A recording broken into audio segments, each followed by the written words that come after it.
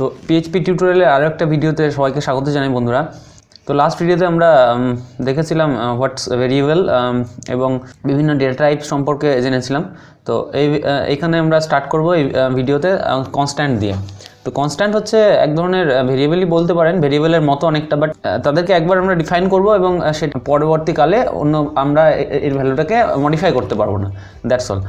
যেরকম কোনো একটা কনস্ট্যান্ট ভ্যালু পাই 3.14, তো তার ভ্যালু আমরা চেঞ্জ করব না, সেটা ফিক্স থাকবে। তো সেরকম আমরা ভ্যালু ডিফাইন করতে পারি।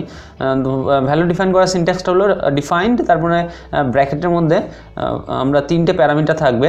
Parameter, first প্যারামিটারে কনস্ট্যান্টের name, second প্যারামিটারে কনস্ট্যান্টের value, third প্যারামিটারটা আপনার অপশনাল, সেটা আপনি কেস ইনসেনসিটিভ না সেন্সিটিভ দেবেন সেটা বোঝানোর জন্য।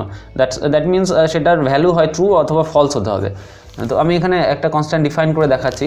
লেটস সি, এই কনস্ট্যান্টের নাম দিলাম আমি পাই, PI, এবং তারপরের সেকেন্ড প্যারামিটারে পাইয়ের ভ্যালু অর্থাৎ 3.14, এবং থার্ড প্যারামিটারটা অপশনাল, আমি ইউজ করতে পারি না করতে পারি। এবং এরপরে যদি আমি ইকো করি, ইকো কনস্ট্যান্টের নেম করলে আমি ভ্যালুটা দেখতে পারবো রান করলে। তো এখানে একটা জিনিস লক্ষ্য করবেন, হয়তো কনস্ট্যান্টের ক্ষেত্রে যখন আমি নাম ডিক্লেয়ার করছি সেখানে কিন্তু আমি $সাইন ইউজ করছি না। তো এটা জাস্ট একটা রুলস। সেরকমভাবে আপনি তো কনস্ট্যান্টের কেস ইনসেনসিটিভ যে প্যারামিটারটা রয়েছে সেটা বাই ডিফল্ট ফলস থাকে। যদি আপনাকে ট্রু করতে হয় সেটা থার্ড প্যারামিটারে ট্রু দিলে, আমি ফর এক্সাম্পল এখানে দেখাচ্ছি, ট্রু দিলে যদি আপনি কনস্ট্যান্টের নাম ছোটো হাতের অক্ষরে লেখেন, তবুও সেম কনস্ট্যান্টের ভ্যালুই রান করবে বা দেখাবে। তো কনস্ট্যান্ট হিসাবে অ্যাজ এ কনস্ট্যান্ট আমরা অ্যারে বা নিউমেরিক ভ্যালু আমরা পুট করতে পারি। তো এবার আসবো আমরা PHP কন্ডিশনাল স্টেটমেন্টে। তো PHPতে 4 ধরনের কন্ডিশনাল স্টেটমেন্ট আমরা পাবো। সেটা ইফ স্টেটমেন্ট, যদি এক্সিকিউট হবে যদি সামথিং ইজ কন্ডিশন যদি ট্রু হয় তবে, মানে কোনো ব্যাপার যদি ট্রু হয় তবে সেটা আমার কোড এক্সিকিউট হবে। If else statement, if else statement যদি একটা কন্ডিশন ফুলফিল করে তাহলে সেই কন্ডিশনের ইফে হবে, আর যদি সেই কন্ডিশনটা ট্রু না হয় তাহলে এলসের যে স্টেটমেন্টের কোড থাকবে সেটা রান করবে। ইফ এলস, অর্থাৎ এখানে অনেকগুলো কন্ডিশন দিচ্ছি, এলস ইফ হিসাবে আমি আলাদা আলাদা কন্ডিশন ব্যবহার করতে পারি।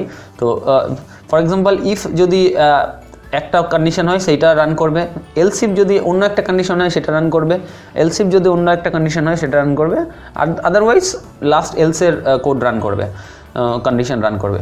তো আরেকটা হচ্ছে সুইচ স্টেটমেন্ট, অনেকগুলো কোড ব্লকের মধ্যে যে কোনো একটা কোড ব্লক সুইচ করবে ডিপেন্ডিং আপন দ্য লজিক। তো এগুলো এক একটা উদাহরণ দিয়ে বোঝাবো, তাহলে আপনার বুঝতে সুবিধা হবে।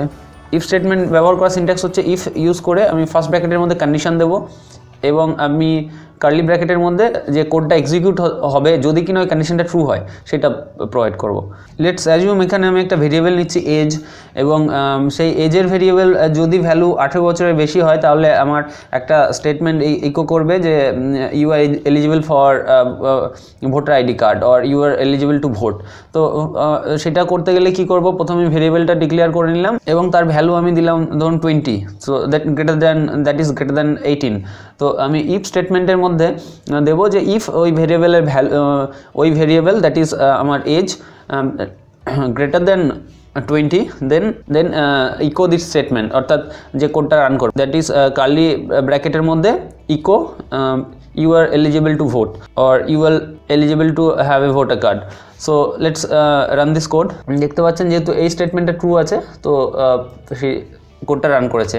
এবং এই ভ্যালুটা যদি আমি কমিয়ে 18 নিচে করি, এর ভ্যালু যদি আমি 15 দিই তাহলে কিন্তু এটা স্টেটমেন্টটা ট্রু হচ্ছে না, তো এখানের কোডটা রান করছে না। ধরুন এটাকে আমাকে রান করাতে হবে, যে যদি না হয় এর থেকে কম হয় তাহলে অন্য একটা ধরনের কোড রান করবে। তো তার জন্যই ইফ এলস স্টেটমেন্ট ব্যবহার হবে।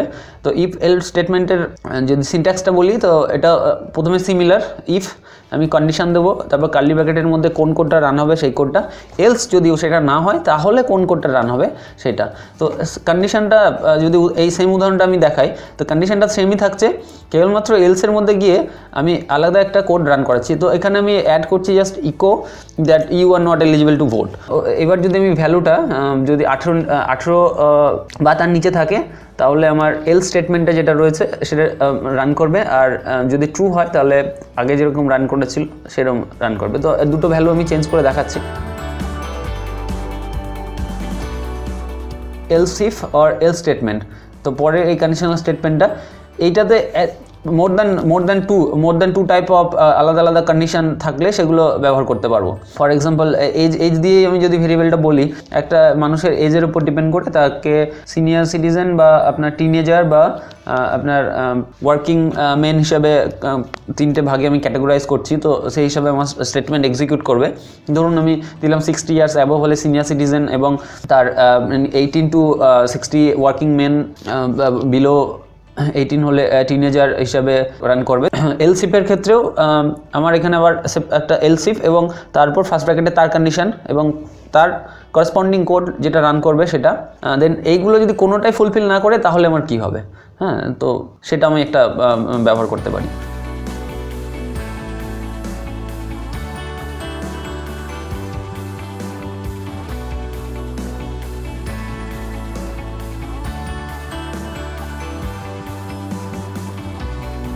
তো সুইচ স্টেটমেন্ট অনেকটা ইলসেফ স্টেটমেন্টের মতোই মাল্টিপল ডিফারেন্ট অ্যাকশন আমার ডিফারেন্ট কন্ডিশনের উপর বেস করে যদি পারফর্ম করা থাকে, তো এটা অনেকটা ক্লিন হবে আমার বারবার এলসিফ ইউজ করা থেকে। এটা সিনট্যাক্স যদি বলি, তো এটা সিনট্যাক্স হচ্ছে সুইচ এবং তার ধরুন একটা ভেরিয়েবল ভ্যালু, হ্যাঁ, এটা ফার্স্ট ব্র্যাকেটের মধ্যে এবং কালি ব্র্যাকেটের মধ্যে বিভিন্ন কেস, ধরুন এই ভেরিয়েবলের ভ্যালুর উপর বেস করে আলাদা আলাদা এক্সিকিউট হবে। তো আগের উদাহরণটার এখানেও যদি আমি সিমিলারভাবে ব্যবহার করতে চাই, তো সুইচ ধরুন ভেরিয়েবল তার ভ্যালু ভেরিয়েবল এজ ভেরিয়েবলটা আমি সুইচের মধ্যে দিলাম এবং তার বিভিন্ন কেস আমি যখন দেখছি, তো কেস যদি এই ভ্যালু এত হয় তাহলে আমার কোড টু বি এক্সিকিউটেড হবে, তাহলে ইকো করবে আমার এই ভ্যালুটা, ইকো করবে এই স্ট্রিংটা।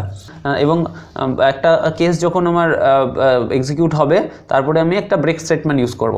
ব্রেক স্টেটমেন্ট ইউজ করার পর আবার সেকেন্ড কেস এবং থার্ড কেস এবং এইভাবে আমার কন্টিনিউ করবে এবং সব শেষে আমি ডিফল্ট ইউজ করব। এবং ডিফল্ট ব্যবহার করার পরে আমি একটা লাস্ট স্টেটমেন্টে দেবো যে যদি এই কোনো কেসই যদি ফুলফিল না করে তাহলে কোন কোডটা এক্সিকিউট করবে, সেই লাস্ট কোড, অনেকটা এলসের মতো। যদি এজের উদাহরণটা এখানে নিই, ধরুন কারো এজ 18, কারো এজ 21 এবং কারো এজ 30। তো এখানে আমি তিনটে ধরুন ভ্যালু নিচ্ছি। যদি 18 হয় তাহলে কোন কোডটা এক্সিকিউট হবে, যদি 21 হয় কোন কোড এক্সিকিউট হবে, যদি 30 হয় কোন কোড ইউজ হবে এবং এর বাইরে হলে কোন কোড ইউজ হবে। তো স্ট্রিংগুলো আমি দিতে পারি, ধরুন 18 হলে you R A voter now, like 21 দিলে you are eligible to marriage, or for 30 দিতে পারি you have entered 30th year of your age দিতে পারি। এবং ডিফল্ট ভ্যালু হিসাবে you doesn't fulfil any of the age values. হ্যাঁ, এটা just আমি একটা উদাহরণ হিসাবে দেখাচ্ছি। তো এটা লিখে আপনি কোডটা যদি রান করেন তো দেখবেন ভ্যালু হিসাবে আমি ভেরিয়েবলের ভ্যালু যদি আমি 18 দিই তাহলে আমার ফার্স্ট কেসটাকে আমার ফুলফিল করছে, সেই হিসাবে ফার্স্ট কেসটা রান করবে। এবং যদি ভেরিয়েবল ভ্যালু 21 হয় তাহলে আমার সেকেন্ড কেস ফুলফিল করছে, সেটা রান করবে।